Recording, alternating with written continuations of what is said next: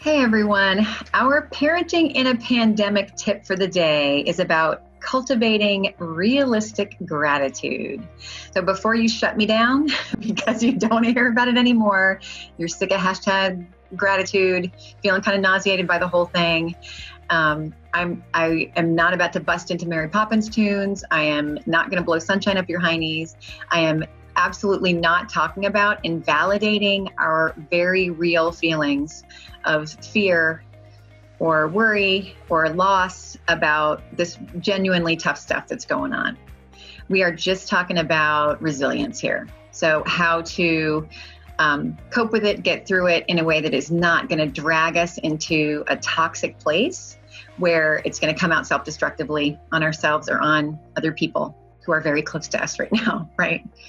So remember that with anything, when we model it, when we model a coping tool for our kids, and we guide them to learning it, it's not just about helping them through this moment. We're helping them develop lifetime resilience for all of the tough things that they are going to have to face in their lifetime, especially during adolescence when their brains are wiring particularly ripely and hardwiring their connections into adulthood.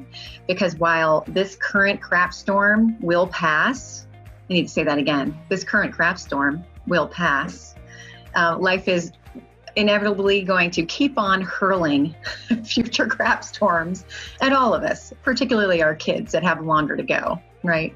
So coming back to this gratitude thing, is that what I encourage is some kind of a family ritual around just sharing out one thing that everybody is grateful for during the day. And so that could be at the dinner table, around a meal. It could be while you're all walking around the neighborhood, since lots of people seem to be doing that as a family now. Or it could be on that whiteboard on the fridge that used to have all of the complicated family schedule, and now it's wiped clean. So everybody just shares out one thing every day that they are grateful for. And it could be about life in general that day, or specifically something related to, this whole virus that we're dealing with right now. So it could be something like grandma is doing okay, or that it's not the dead of winter, or that they rediscovered Yahtzee, or got to sleep in, or learned how to Zoom. So just remembering again that not only will it help them right now and help you all right now, but it will help them to strengthen that muscle of perseverance and resilience that is going to serve them for a lifetime, for all the future crap storms. So peace, love, and strength to you all. Remember that we are going to get through this because we are all in this together.